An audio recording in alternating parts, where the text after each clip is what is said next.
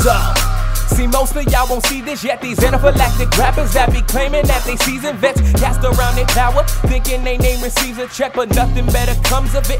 Nothing better means of it. Nothing better means it when these rappers act facetious, claim they words is everlasting when it rarely has a meaning. That's enough of all the violence, saying that I condone it when the life that I've been living is no longer worth controlling. Now it's style jacking and rappers today that's half-assed and claim to be a hard thug. All they is bad actors and 12 ways around. Even when I began rapping, kept on making moves, and all I had was my damn passion.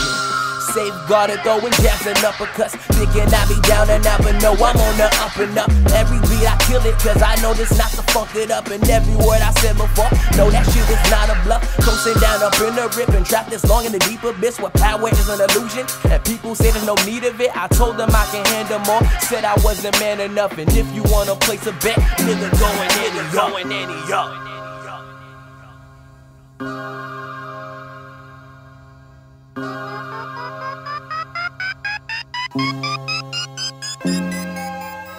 So, in line for a sec, you strive to be good and I strive to be best. Like 10th in the soul and a 5th in effect, and you live in it now and I live in the next. Ain't that really something? When you come from barely nothing, when the people that support you are the ones that's at your function. Do it loud, say proud, I'm the one that holds it down. Not a hometown hero, but I represent my town.